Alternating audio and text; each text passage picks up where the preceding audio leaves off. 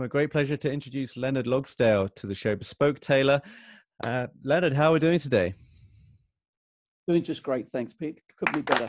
Leonard, so good to speak to you. I'm so happy that you managed to fit me in. I know you've got a crazy schedule over there. You're New York based at the moment, correct? Not at the moment. I'm permanently New York based. I've been out here for 30 years now. Permanently New York, absolutely. So, have you come back to London at all? Do you find you this way? I used to go back, once or twice a year, but certainly have not been back since COVID. This is my home, and when I go back to London, as much as I really enjoy it, I'm actually get anxious to get back here when I'm back there. Right. Okay. Interesting. So, just before we get into your film career, Leonard, which I'm very keen to tap upon, maybe you can just give us a thumbnail sketch of where you began. Did you begin on Savile Row before you moved to New York? Yeah. Well, I've worked on Savile Row, but actually my business was on Sackville Street, just at the end of Savile Row. And I had my business for about 20 years. Yeah, 20 years before I moved over here. And this year in December, I've had my business for 50 years. So I had 3 or 4 jobs before I started my own business, and I kept on getting fired because I was a 21-year-old who thought we knew everything about that there was about tailoring. So I kept on getting fired. So that's when I started my business. I figured it's the only way I could earn some money. Interesting. Yeah, I did hear about you getting fired in a certain few places. I think Morris Sedgwell was one of them to begin with. Morris Sedgwell, and I saw him in the pub once, the Vine at the end of the street, and he's hopping backwards and forwards, and he said, "Can I say something to you?" I said, "Of course you can, Morris." And he says, "Do you know why I fired you?" I said, "I've got a good idea," and it's because you thought you knew everything. Even after all those years, it was still frustrating him. So if I ever meet him again, I'm going to tell him. Well, actually, that kind of segues into another question. I mean, the podcast that we're talking on, I started with a friend, and we started about the first 75 episodes were all geared towards James Bond. We're writing a book at the time. We've since released that book, and we found, me and my friend, it was just like these the seasoned veterans of the tailoring industry that's been around for such a long time, like yourself, are like the gatekeepers to all the great stories, because there's just I guess so few of you around. So I'm just curious, were you in the kind of same ecosphere as some of the other tailors that were working along Sackville Street along that time, maybe Conduit Street, like say Cyril Castle, Anthony Sinclair, etc.? Well, Cyril Castle and Sinclair, they were kind of before my time. I was still a young Turk back then when they were making for Sean Connery, and I don't know that I met either of them, and I think they're pretty much retired before I really got myself going. And when I first started, I was in Carnaby Street above all the boutiques back in December '71, and I pretty much stayed that side of the street. And I used to go out, because it was such a dump.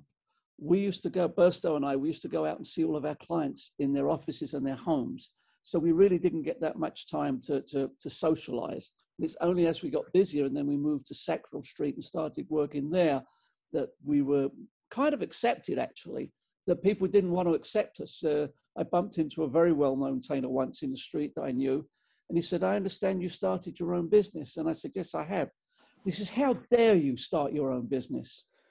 And I said to him, "Well, do you have a good business?" He said, "Yes." And I said, "Do your customers you have a good relationship with them?" He said, "Yes." And I said, "Well, what are you worried about?" Yeah. That they were just terrified of their own shadows. Right. So, and I was seen as, I guess I was aggressive back then. I'm a much more placid person now. Well, yeah, I guess I didn't really factor that in, because there's certain streets like Berwick Street, Sackville Street, Conduit Street, obviously Savile Row, where you have like this plethora of tailors, not so much on some of these streets anymore.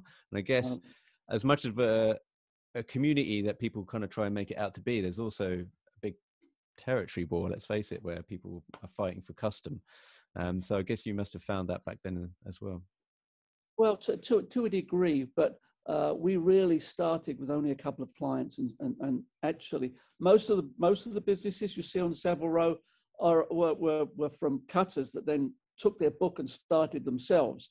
And I had 2 clients to my name when I started, and just worked hard at it. You know, I started by going out to the city and out to Kensington and Knightsbridge and places like this in Chelsea. Then I got my first sniff of a client in Amsterdam and made my first business trip was to Amsterdam. And the next thing I know, I was going, let's see if I can work this out. I went to Brussels, Rotterdam, The Hague, Amsterdam, Eindhoven, Luxembourg, Frankfurt, Geneva, and Paris. And I was driving that about 6 times a year, seeing clients. And then as that built up, I kind of had an inkling to come to the United States. And so I had 1 or 2 clients, and I had so I came out, I had 2 days in New York and 2 days in Washington, and built it up from there. Wow, fascinating. That sounds like my girlfriend and I just watched Jerry Maguire the other night. It sounds like the backdrop to that film, where you just have one client and go all the way to the top. Well, so when you I would say I'm at the top, but I'm still trying. but when you moved to America, how quickly or how long did it take you to get into films? Was it The Good Shepherd where you started out as getting your big break, would you say? It was The Good Shepherd. In fact, I was sitting in one of these chairs. I got 4 of these chairs here. I was sitting one talking to a friend of mine from San Francisco who was visiting me. And the phone went, and there's this girl on the phone, Michelle, and I'd spoken to Michelle a couple of times. And she said, Leonard, would you be interested in making a suit for Robert De Niro? So I said, well, hang on a minute. And I spoke to my friend and I said, there's a lady on the phone that wants to know if I should make a suit for Robert De Niro. What do you think? And he's just sort of looking at me with his mouth open. So I said, yes, I'll do it. And that's how it all began. And you starred in that film as well. You were the tailor in that film. Yeah. I like to put it that, oh God, what's the guy's name? Who was the stars? It was Robert De Niro and Matt Damon was in there as well. Matt Damon. I would say that Matt Damon had a speaking part with me. Nice. That's very Brian Clough of you to say that. Yeah. Well, that was interesting as well. I was fitting De Niro, and he's kind of looking at me quizzically in the mirror, and he turned around and said, "You know, there's a part in this movie for an English tailor. Would you like to be in it?" And I said, "Sure. I've never been in a movie. Sounds great." So he said, "Okay, you'll hear from my office." And then I found out afterwards he was actually the director as well. When I saw him a couple of weeks later, I hadn't heard anything. And he said to me, "Did you hear anything?" And I said, "I thought you were just pulling my leg. I didn't hear anything, but it's okay." And he was very annoyed. He said, "You should have heard. I got a call that evening to go for an audition the next day." So I said to my wife, "What the heck do I have to go to an audition? All I'm going to do is stand there and do a fitting while the actors are talking." So I went along for the audition. And the guy said, "Did you learn your lines?" And I said, "I didn't know I had any." I went through it and I thought that was it. I'd never hear anything. Then I got a call the following day to go for another audition with De Niro. And so I had one of those classics. When we finished, we ran through it a few times. He thought about it. He put his hand out and he goes, "Well, Leonard, thank you for coming by. We'll be in touch." And I thought, well, that's it. But anyway, I did hear and had the part. It was a lot of fun. It was a lot of fun. That's so sweet. I mean, then fast tracking, you got to work with De Niro again in The Irishman, if that's right. So, yeah, before that, I worked with him on The Intern as well. Yes, yeah. The Intern and then The Irishman. They're the 3 movies that I worked with him. And how does it work? Is it just coincidence that you kind of wind up with some of the same actors? Is it more a relationship with the costume designers than the actors themselves? Absolutely, the costume designers. Right. And not only the costume designers, it's their assistants, because the assistants move from movie to movie and often with new costume designers. And the costume designer will say, "Well, where do we go to get suits?" Because some of them come from London, from over here. Sandy Powell does a lot of work over here. So she had to ask the assistants before she eventually found me. And some of them come from San Francisco. And there's a woman that I work with is now in London, and she didn't know where to go. So I advised her where to go when she went in London to try and find a team around her. So yeah, but that's where it comes. It's never the actor. Okay. It might have been olden days, when everyone, the movie stars all had their suits made and they all had their personal tailors. But now they get freebies from all these places, but from the designer houses. But the designer houses can't make costumes. They can't go to different eras. They can only make what they make. So that's why they need me. Well, I was going to ask as well, because films like The Good Shepherd, The Post that you worked on as well, I mean, these all have to be very period accurate pieces. Yes. Are they harder for you to do in terms of sourcing fabric, or is this just now kind of in your locker? Well, it's what happens is I have a really good relationship with the costume designers, because they come in for the first time, and I've met them for the first time. I say to them, I said, look, I work for you, and I understand that. I have an opinion. Do you want me to give an opinion, or do you want me just to be quiet? And I'm quite happy to do what you want. And they goes, no, you have an opinion. I said, if you disagree with me, you just tell me. I'm okay with that. And so because of that, I'm able to really assist them. Because if I show them some fabrics and they say, no, that's terrible, I say, that's okay, I'll put it away. And you're learning, and bit by bit, you can find them out. But I have a ton of fabrics up here. The hardest part now is when you go into the 40s and 50s or before, when the lightest weight suits we were making back then were 15, 16 ounces. To find a good 15, 16 ounce suit now, it's almost impossible. Can they not be made or manufactured from new?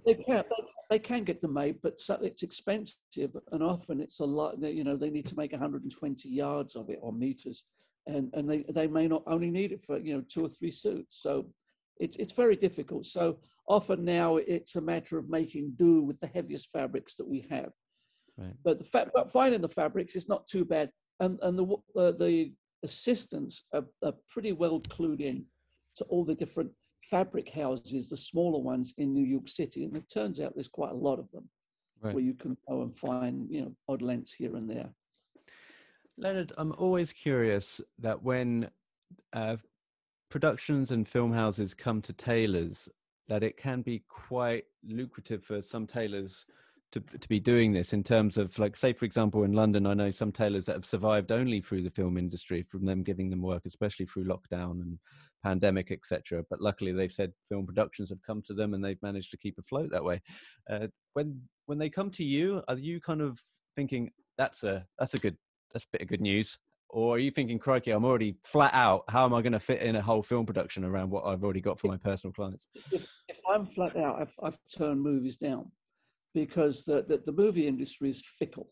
It comes and it goes. I get a lot of telephone calls. We're thinking of making a few suits for so and so for such and such a movie. Can you make it? What's the price? And I'm expensive, so that generally pushes them off. They never phone and say we've gone somewhere else. But if they call back, but I've turned them down because they come and go. My bread and butter, for want of a better term, are my regular clients, my 1 to 4 to 6 suits a year. You upset them and you upset the core of your business. So I only accept a movie when I know that I can do it properly, and I won't let the movie house down. So I only accept it if I know that I can do it. Leonard, I reached out to you, I guess it might have been a month or so ago, because I'd seen Wolf of Wall Street, I think, for the 10th time, and knowing how much work you must have done on that, or your name attached to it, maybe you can just tell me how you got involved with the film and how, the scope of your involvement as well with this.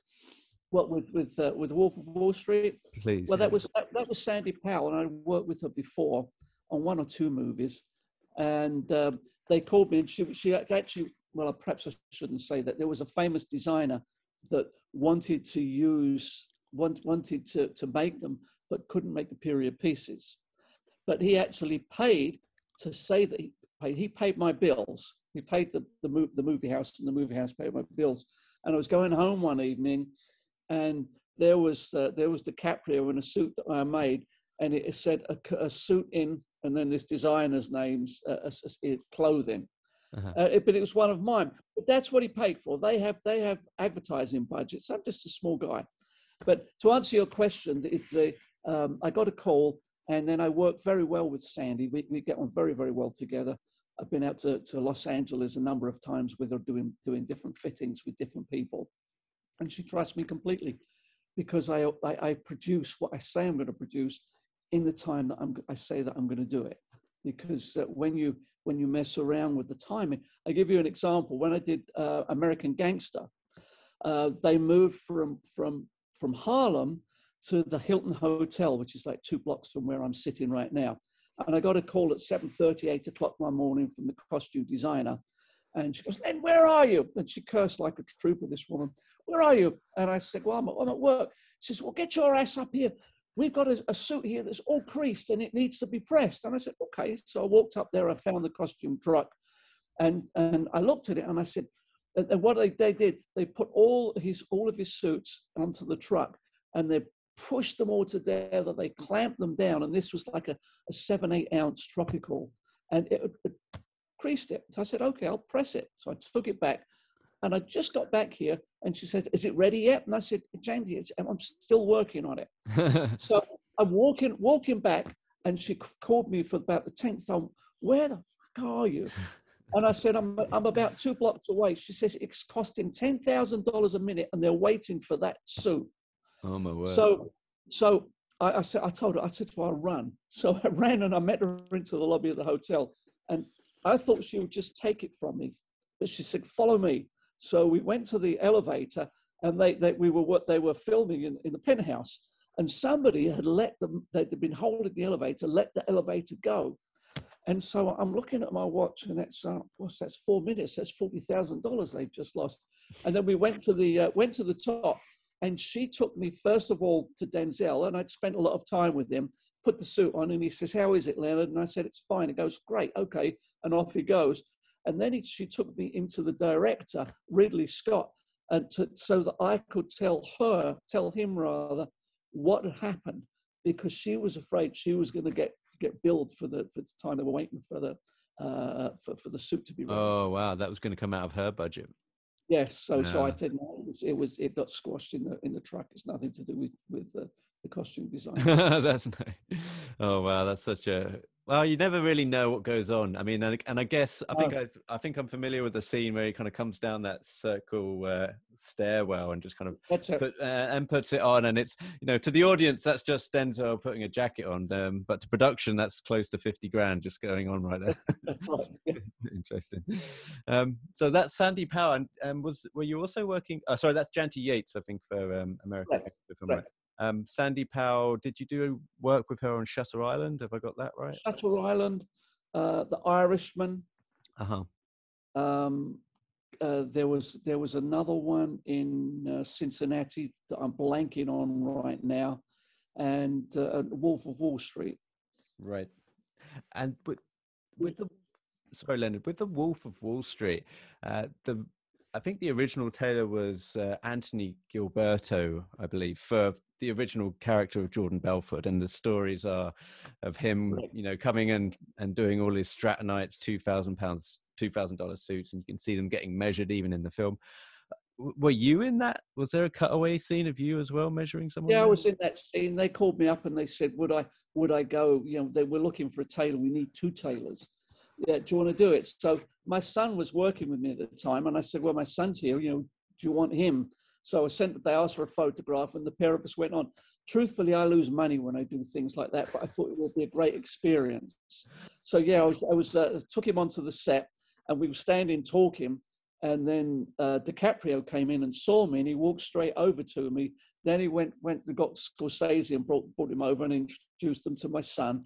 But if you blinked, you would have missed it. I got But you. It was fun. The funny part was that was set in the 80s, I guess. And so the first thing they did when we arrived, they sent us to hairdressing.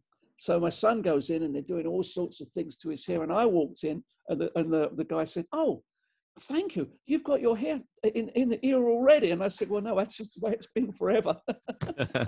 It just so happens I was born for this moment. So did you do, were you kind of in charge of doing, I know you did stuff for Jonah Hill and suits for Jonah and Leonardo DiCaprio. Were there other tailors doing stuff for extras? I mean, because it's such a suit-based film.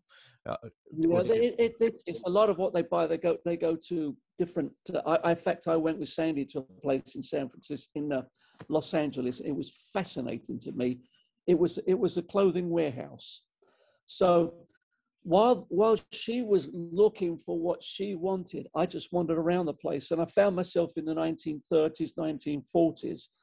And then they've got sizes 38, 40, 42, 44 and upwards, plain grey two-piece, plain grey three-piece, grey striped two-piece, grey, and blues and checks and browns and tweeds. And we're just doing in the 38. It was completely full. I've never seen a place like it. So they get a lot of their suits from there. They pull them in. And they only use me, by and large, for the top actors. And then they will use people like Gilberto for the background scene, because that's made in a factory and it's made cheaper, and it suits their budget better. Okay, interesting. So that's quite a nice inclusion, though, to have him like the original tailor with Jordan Belfort in the production somewhere. He's a good friend of mine. Anthony's a good friend.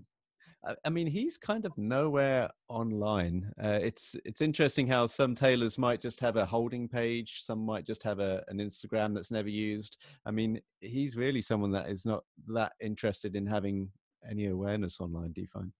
Well, I think pretty much all of his business is mainly theatre, not so much movies now.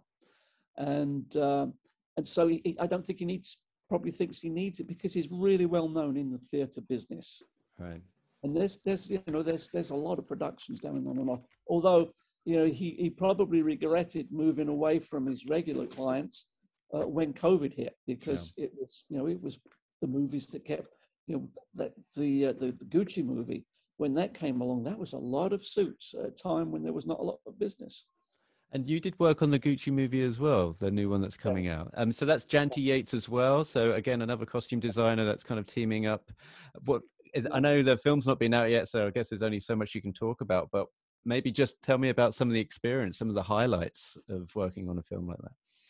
Well, it was very, very hard because of COVID. I couldn't go out to Italy to do any fittings when the actors moved there.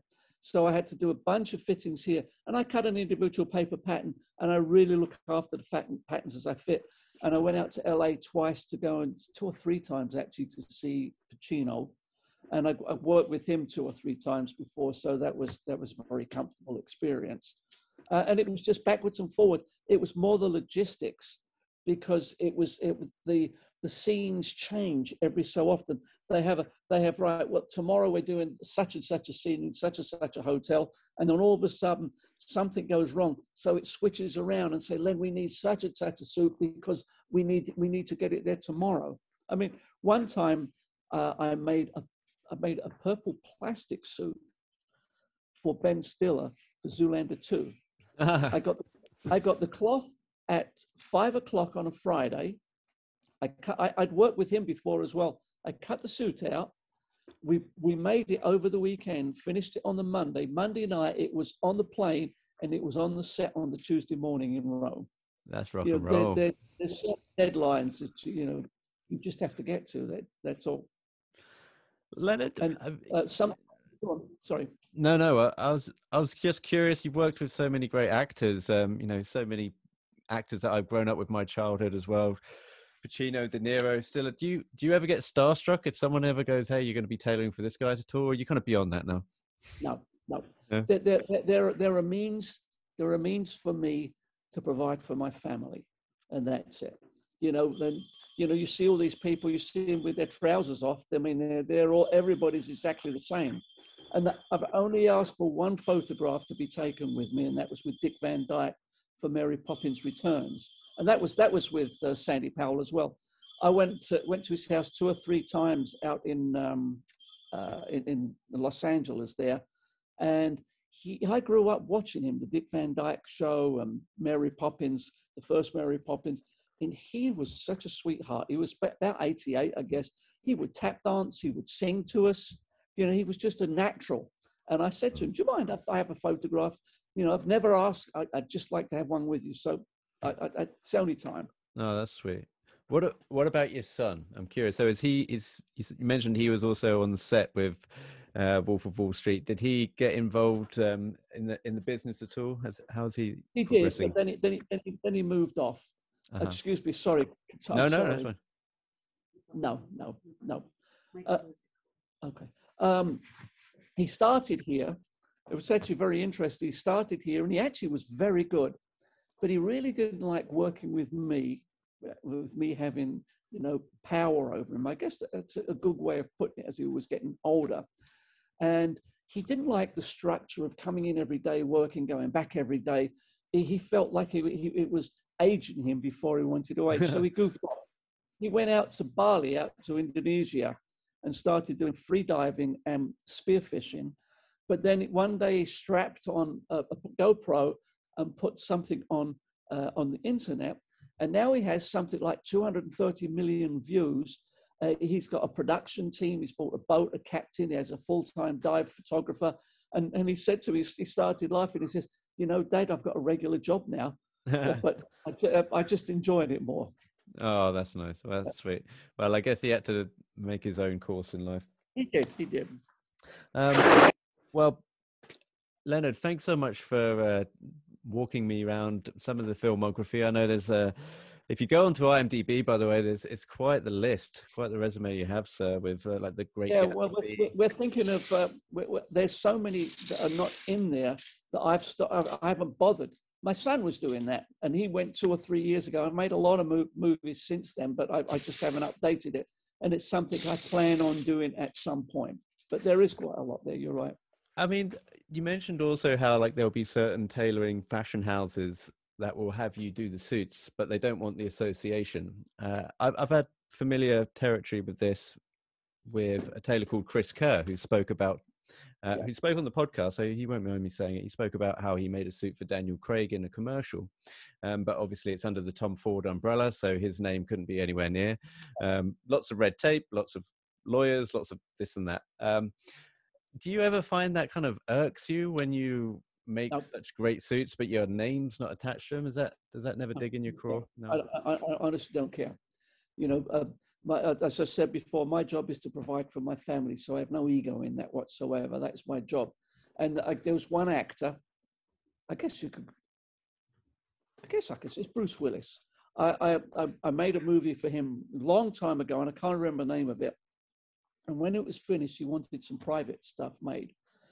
He had a red suit for an advertising campaign and a couple of cashmere peacoats for him and one of his assistants. So I delivered them at the set, and then I gave him a bill, an invoice. And he said, "What's this?" And I said, "It's an invoice." And he says, "Oh, you want me to pay for this?" And I said, "Yeah, that's how I provide for my family. I would like to get paid for it." So I got paid for it. It was no problem. So then I had a call from April Ferry. She said, "I know that Bruce Willis really liked your suits for that movie. Well, I'm working with him for one up in Boston now. And I'd like to come and collect some fabrics, go and see him, pick the fabrics out and have you make them." I said, "Sure." So about 2 days later, she says, "I'm really sorry." And I said, "What are you sorry about?" She says, "He said he won't work with you. He said, you're too expensive," because I'd made him pay. And I said, "Look, that's fine. You can just carry on." So about 10 days later, she called up and she said, "Leonard, would you mind making suits for him, but not putting your labels? We can't make him happy. He's just too fussy." So I made him 5 suits and 2 sports jackets, or 3 sports jackets for the movie. Never put my label. He was like a happy as a pig in shit. And I got paid for it, so everybody was happy. So that's terrific. That was it. Well, maybe this is something for offline, but if you could ever recall what suits and what movie that would be, I'd be very interested in seeing those. Well, Bruce Willis is, we watched Die Hard the other night. I mean, I'm a huge Bruce Willis fan. My dad was a huge Bruce Willis fan. He's just a natural on screen. And I think I think his persona off screen, or his reputation off screen, is something of a bit prickly nowadays. I worked with him after that on another movie, and he couldn't have been nicer. I mean, right. He and I kind of hit it off. He had a house, he sold it now, a country house about 20 minutes from where I live. And I went out there with the costume designer, drove out there, and we Amy Roth, and we did some fittings. And I think that was Motherless in Brooklyn. And I made him some clothes for that. But he couldn't have been nicer. I And do. whether he remembered or not, I don't know. Well, he's probably had a fair few tailors, like you say. Uh, They do tend to gravitate to the freebies. I mean, so uh, that kind of segues into something I did have in the back of my mind, that when you do costume for some of the actors on set and in real life, maybe it might be uh, De Niro, it might be DiCaprio. Do they kind of go, "Wow, this suit just looks immaculate. Can you do me a couple of personal ones as well?" And do they then become clients later down the road? Does it ever work like that? it's interesting that you say that, because I always thought that I'd probably get some business out of this, but they do get so many freebies that when they come to see me, they pay. I made some clothes for John John Favreau. Favreau, yeah. After he liked what I made so much for Wolf of Wall Street, he ordered some suits. I did some for Sam Jackson and for Tom Hanks, but only a few, and then they disappear, and then you never see them again. So, Sam Jackson you was know, RoboCop, right? I mean, that kind of double. RoboCop 4, yes. Yeah, yeah. Loved him in that. He was fun. In fact, I had to go up to Toronto to do fittings for him for that. That's where they were filming. And one thing I found is I'm working for the costume designer, but sometimes there's assistants around, the director, there's a producer or two, then there's the actor and their personal assistants. Everybody wants to have an opinion. Right. I can't listen to everybody. So when I was fitting Sam Jackson on, there were about 10 or 12 people watching the fitting. And they're all saying, well, can you do this? Can you do that? So in the end, I turned my back on them. I turned him around a little bit. And then I just kind of whispered into his ear. And he and I worked out what we wanted to do with it. And then I took the jacket off without anybody looking, because otherwise I could never get it finished. You know, that's just experience. I love that. I love you have a shorthand with Sam Jackson. I think that's something that I'd just like to have on my tombstone. Um, Leonard, we started with a bit of Bond talk. I think maybe just end with a bit of Bond talk, if you don't mind. Are you a fan of the Bond films? Do you have any aspirations of ever being involved with the Bond films or franchise at any point? Oh, it would be great, but the thing is, Tom Ford pays to make the suits.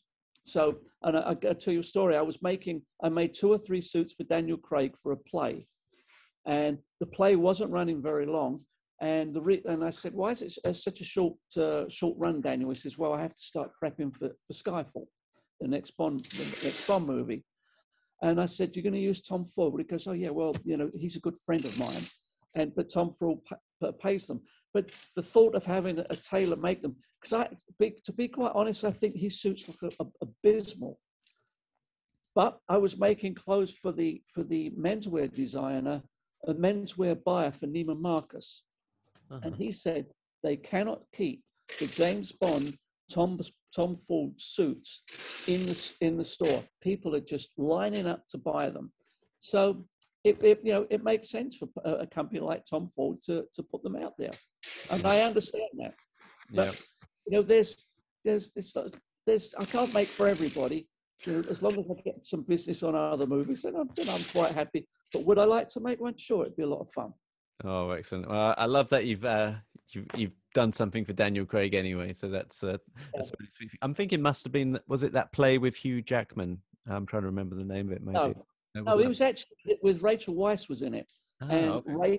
Rafe Spall, and I can't remember it. My wife and I went to see it and didn't enjoy it that much, if I'm really honest. But it was fun. What I like to do, and it's like I haven't seen all the movies I make clothes for, but when I can, I like to watch them, because should I work with that actor again, I'd like to see how because when you fit, that's one thing, but when they're walking around and running and doing everything else, I can see how the suit actually works on them. So when I work for them again, I've already got that in the back of my mind and do some alterations. I'm just starting a movie with Stanley Tucci, and I worked with him a while ago. And so I'm actually going to revisit the movie. Work with him was Julia and Julia, so that I can take a look, and it will help me when I make the new ones. Oh, terrific! Oh, the secret, Peter, is never to be complacent. So I'm always looking to see if I can improve on what I did before. Well, so you get up at 5:30 in the morning, so you get a march from quite a few people, so that can't hurt at all. And look, I can't wait to see House of Gucci. I know that's going to be coming out soon. I think from what I've seen in Have you the seen the trailers, trailer? the Have you seen the trailer trailer looks for it? fantastic. I think it. Looks very I'm good.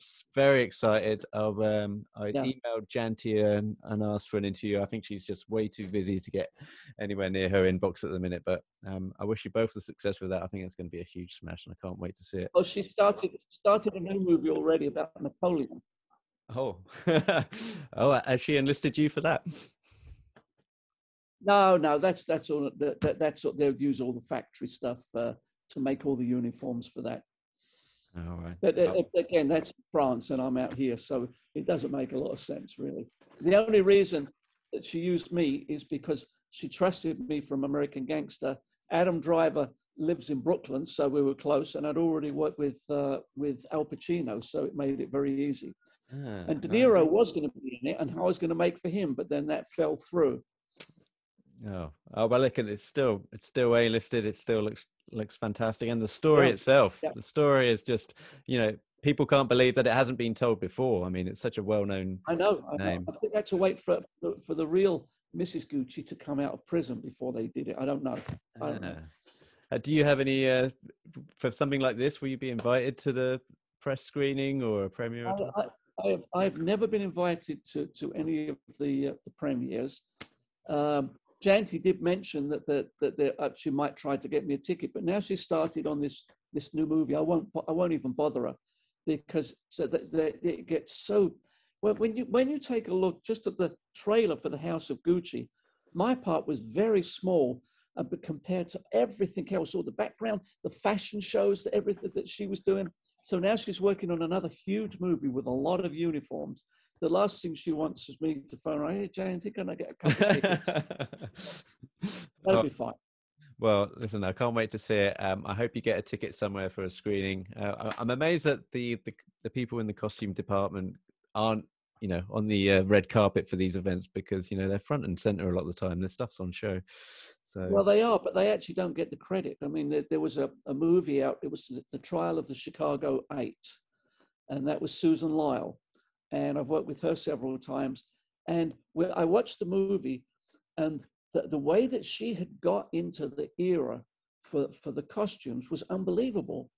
It was up for an Oscar, but it wasn't seen as a big movie, and it never made it, obviously.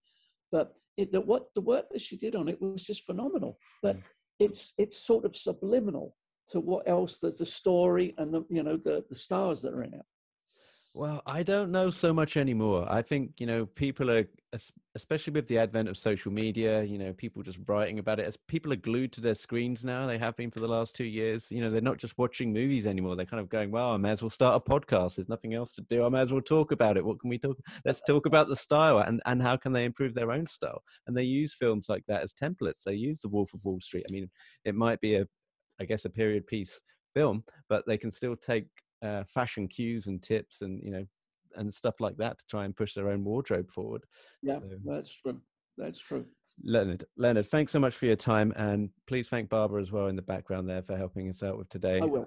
LeonardLogsdail.com, the place people can go. I think you're up on 53rd Street for the people native, Between Madison and Fifth, yeah. right? And also follow the story on Instagram, Leonard Logsdail. We'll put all the links on the show notes. But great speaking to you, Leonard. Thanks so much for your time. Okay, you're welcome. You take care, Peter. Take care. Bye-bye. Thanks so much. Bye bye.